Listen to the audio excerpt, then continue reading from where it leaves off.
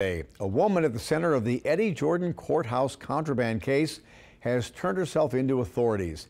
Franchelle Riles was booked with one count of introducing contraband into prison. She's accused of passing an envelope with prescription pills to the former U.S. and District Attorney Eddie Jordan to give to a client he represented in the courtroom.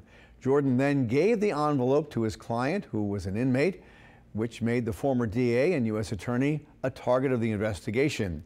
Jordan has since given a statement to authorities that he was totally unaware of what was inside that envelope when he passed it to his client.